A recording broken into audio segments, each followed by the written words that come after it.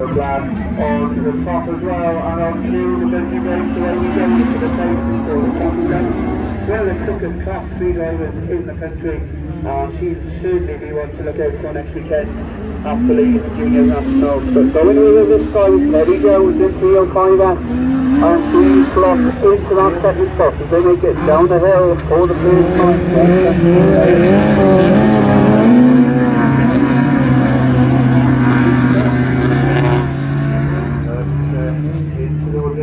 Once again, Jones, your early race leader. The third place machine, 267 machine, makes it onto the Joker lap, but that just allows your 1 and 2 to break away and make a little bit further clear.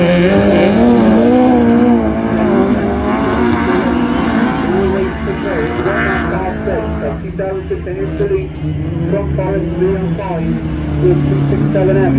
A bit of a way down in that third position, but this time faces under pressure, just 4 or 5 car lengths clear of Kevin Jones in the 305.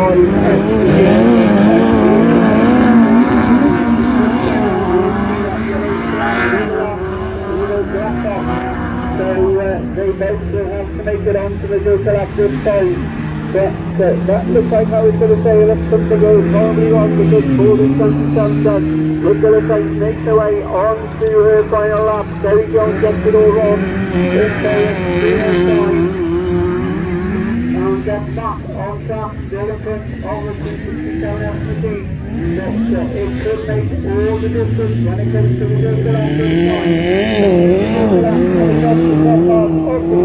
For the final time.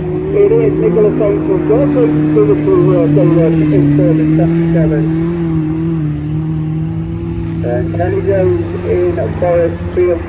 Not sure if she did the Joker lap or not, but she finishes certainly on track in 2nd.